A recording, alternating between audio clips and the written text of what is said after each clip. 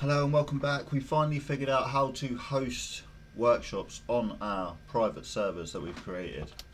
So we're going to come over to where you've created your server in your CSGO main thing. You come into the edit. Over here you normally have the map group. Delete the map group.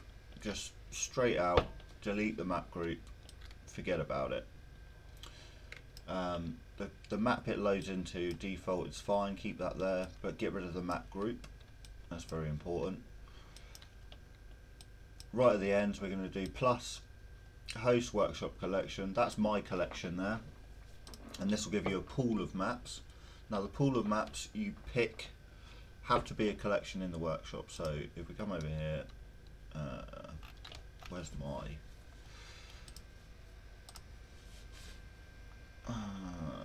items? So yeah, we created a collection and we've got the ID of it up here. Basically it's these last digits, so 307 4033 432. that is the ID of this collection. If you click on a level, that's the ID of just a single level. If you want to host a single level, you're going to change collection to just map. So if you, like, for instance, are doing an AWP Lego map and you just want to host AWP Lego map, that's how you would do it. If you want to have a pool of maps,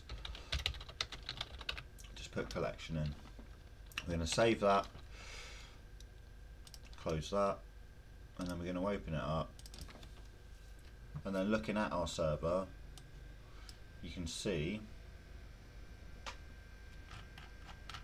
it originally loads into, where are we? Are here, office,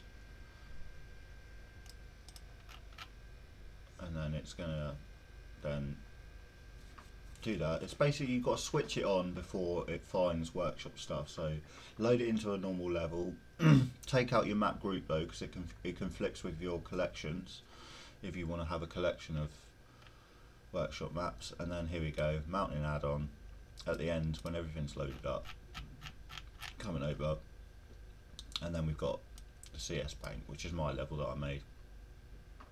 I'll leave a link to my collection in the collection ID in the bottom so you can test it. Some maps will make your server crash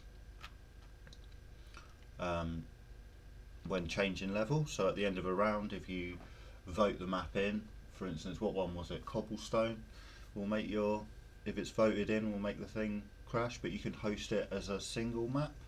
So just be aware, trial and error with the maps, and yeah, let's get these workshop servers rolling.